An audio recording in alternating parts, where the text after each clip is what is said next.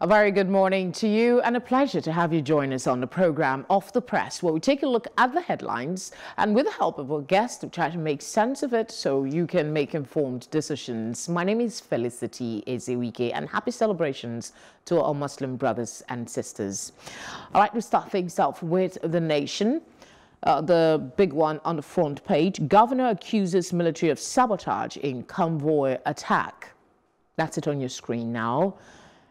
There's a rider to it. It says, Army to probe incident, soldier shoots dead officer, blasts rock Maiduguri. Bono isn't seeing the best of times right now. Our thoughts are with them. Pilgrims observe coronavirus rules at Hajj in Saudi. Oyo opens Eid grounds. FCT shot to recreation centers. Just above the headline of the governor accuses military of sabotaging convoy attack, we have, we wish our numerous readers Eid Mubarak, and that's a greeting from The Nation newspaper. We're celebrating our Muslim brothers and sisters today. At the top of it, Edo 2020 is still there. Nothing to show for Obaseki's 4 years, says Odige. PDP jiltry as youths endorse Ize Iyamu. Decent people backing governor for re-election. The rhetorics continue. Second Republic Senator Fashomi dies at 94. Gowon seeks prayer for Nigeria's unity. Insecurity persists. You find details on page 25 of the paper.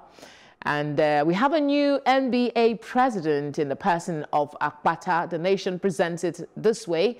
NBA president Akpata defeats additional Ajibade. San folds process. You find details on page 7 on the paper. NNPC, no stolen crude oil found in China. Ndidi begs fans for Leicester's UCL miss. There's a bit of sports for you on the front page of The Nation newspaper.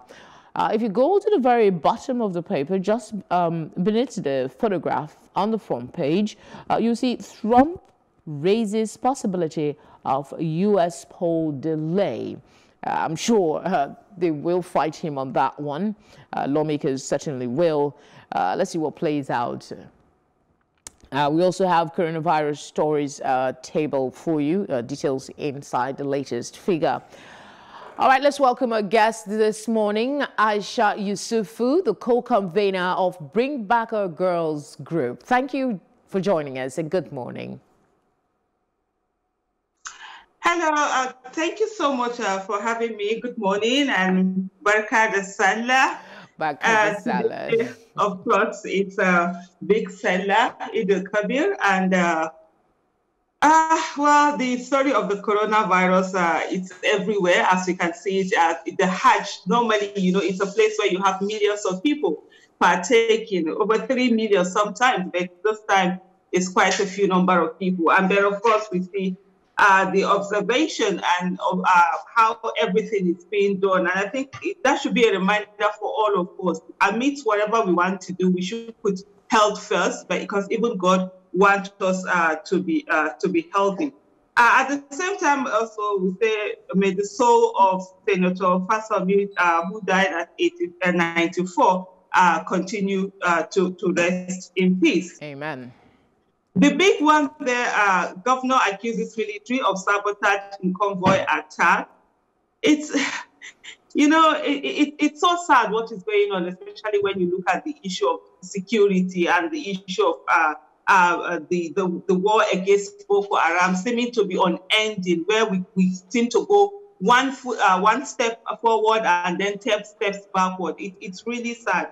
And it's just so overwhelming every day when you keep on hearing the stories and all of that is happening. But the most painful part of it all is the fact that at the end of the day, you find maybe nothing will be done, nothing will happen. We just go on, we continue everything continues as always. It's really sad. But that narrative needs to change, don't you think? That we should have, you know, cause and effect. When something happens, there should be an investigation, and the people should be made to know these things. How can we begin to work towards that? Because, I mean, we can't continue with the mindset that nothing is going to happen. Don't you think so? Absolutely. It should be, we shouldn't continue with that mindset. There must be punishment for bad behavior. There must be rewards for good behavior. And until we do that, as a nation, we are not going to develop. But then it's based down on the people who are in position, people who are in power, to have the political will to do the right thing, to ensure that the right thing is being done. Otherwise, we just keep going round and round the circle. And, you know, at the end of the day, you know, there will be accusations, things will happen, and then nothing will really be done about it. It's quite sad, it's quite painful. But as citizens, what do? We'll continue to make demands on those who we are. Maybe we should join the former leader, Gowon, when he says Nigeria needs prayers. I mean, is that the way to go now? You know, the thing, it's so sad the way we always want to abdicate our responsibilities to God. And this is part of the things that has always been a problem in Nigeria. We seem to think we have the patent to prayers. We have the patent to God, and then when we call on God, and then he has to do our bidding. The thing is that God will not do for us what he has given us the capacity to do for ourselves. So we have to do it. It's not about abdicating our responsibilities to God. And all of these are leaders, both present and past leaders, whenever they get, I just don't know, they just use prayers to shy away from their responsibilities and doing the right thing. All right, let's move on to the Nigerian Tribune and see what they're saying this morning. If army can't secure Baga, we will mobilize hunters. That's Borno governor talking tough there. We will investigate attack on Zulum's convoy, says army. 2 killed, 16 injured as explosion rocks Borno. Soldier shoots, kills officer in Borno. A lot seems to be going on in that state. And then we have COVID-19 restrictions, not punishment. Buhari tells Nigerians at Salah. Just beside it, you see FG begins move to reduce cost in oil and gas industry. APC rejects creation of 39 new political wards in Akwa Ibom. If we flip to the top of the paper, the NBA presidency is also captured here. Idil Kabir, Oyo opens praying grounds. Ondo bans Eid prayer. Different strokes, some would say, for different folks. We also have other headlines there that might interest you. FIRS extends filing deadline by 7 days. Trump suggests delay to 2020 U.S. presidential election, and 48 million barrels stolen crude oil. Our story. The NNPC is talking. Go find it, a story in page 30 of the paper. I'll come back to you, Aisha. Which of this would you want to take on? Because we've talked a bit about the Borno situation, but would you want to speak a little further on the issue of investigation? Well, it comes down to that particular way you say, if army can't secure Baga, will mobilize hunters. I mean, it's just comical. I mean, so what is happening in our country, but at the same time, it's so painful because, you know, this is something that is very serious. We're talking about this war against insurgents. There are other countries who have had to go through this same problem. But you find that the way they tackle their war against insurgents is different from the way we tackle it. Military, we go in, we secure a place, they ensure not only fight off the insurgents, but they secure the place. In our own case, it seems our own, we just go in, do the fighting, and then leave the place, and then the insurgents come and take over again. It's really quite sad and quite painful. But having said that, for me, is to look at the issue of the federal government begins move to reduce cost in oil and gas industry. and also linking it to this, another one, 48 million barrels stolen crude oil, our story, NNPC. I mean, for me, personally, I think it's high time that sector it's completely deregularized. And of course, the government should have its hands up there. Let, privatize the refineries, do a whole lot of things. Let the government focus on taxation and also focus on policy making instead of running a whole lot most of these businesses. And at the end of the day, we're losing so much. And people will think, a lot of people, corruption, people will collect certain millions of dollars, look the other way, and for the nation, we are losing so much more. And it's really quite sad, especially in a place where we need every bit of money that we can get as a nation.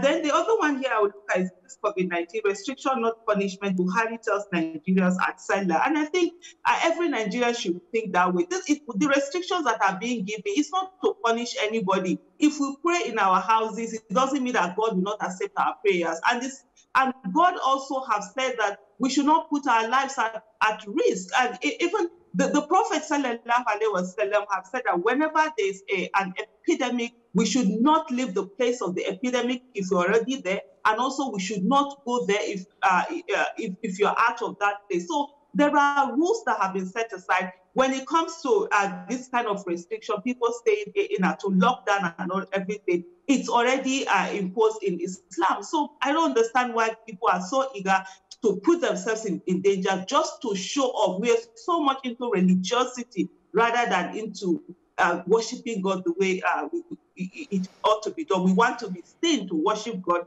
more than the actual act, it seems to people.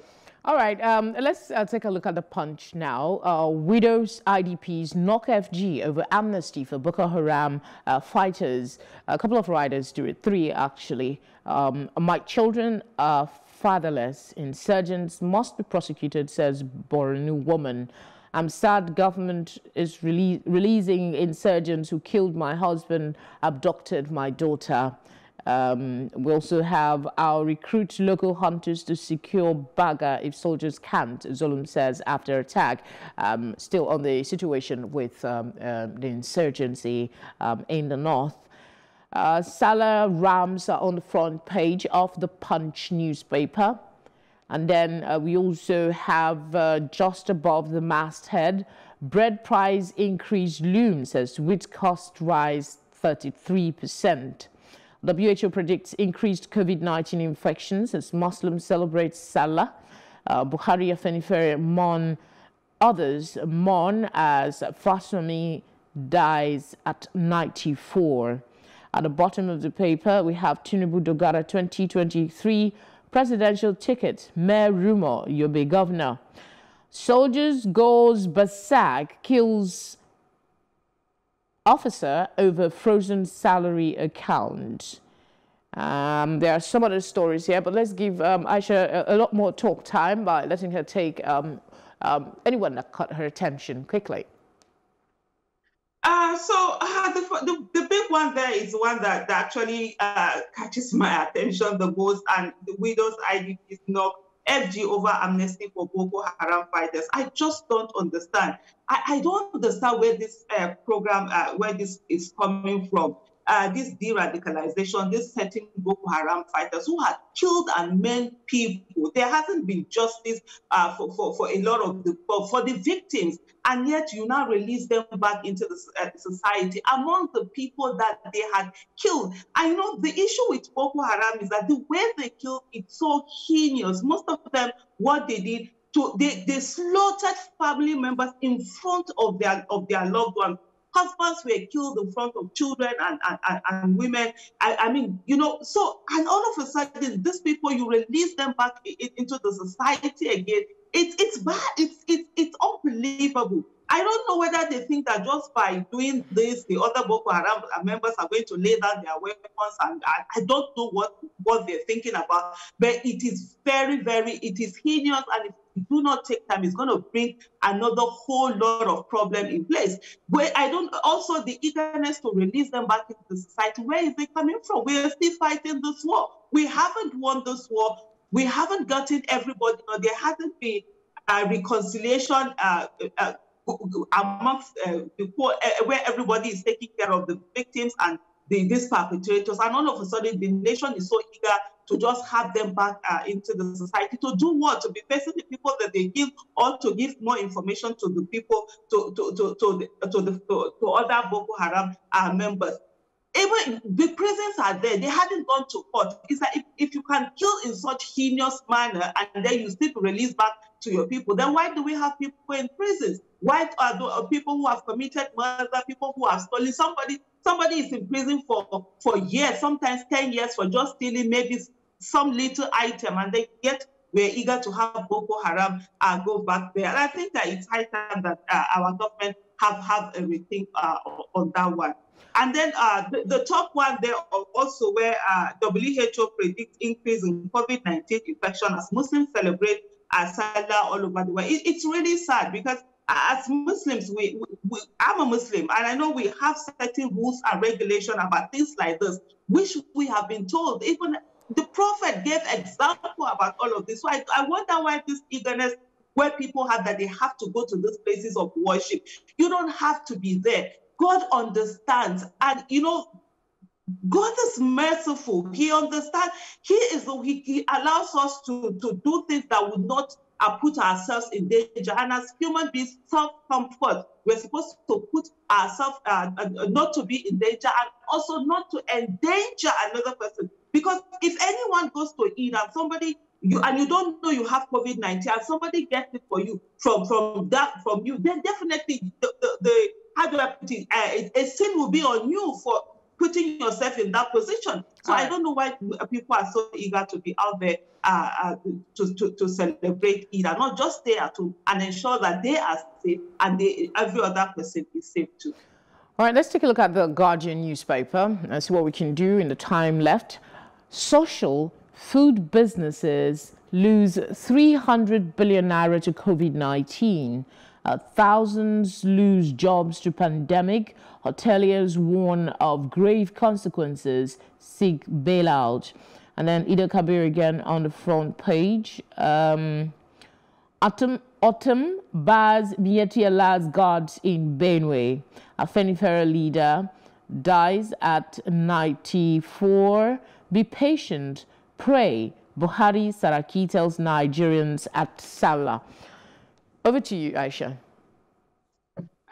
So that particular one, be patient, pray. Well, Nigerians I think they are the most patient people in the world. Otherwise, we wouldn't have a president who has been as incompetent as Buhari has been, and then yet citizens are not on the street demanding for his resignation. So Nigerians are already patient, and that's one. On the issue of social food businesses, lose 300 billion to COVID-19. It's quite sad, but that's the reality that we have there. And thousands to lose jobs to pandemic. Hoteliers, one of great consequences, and seek bailout.